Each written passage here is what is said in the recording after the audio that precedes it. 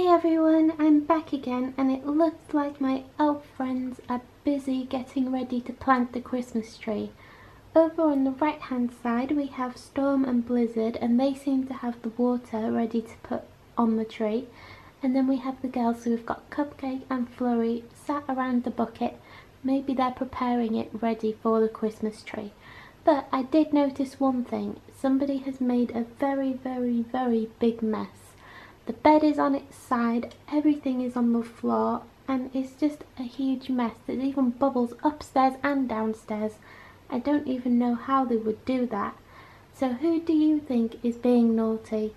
Comment below to let me know and we'll see how many people get it right when we finally find out. I hope you have enjoyed this video. If you have, give it a thumbs up and don't forget to subscribe to see lots more fun updates. I'll see you soon, guys.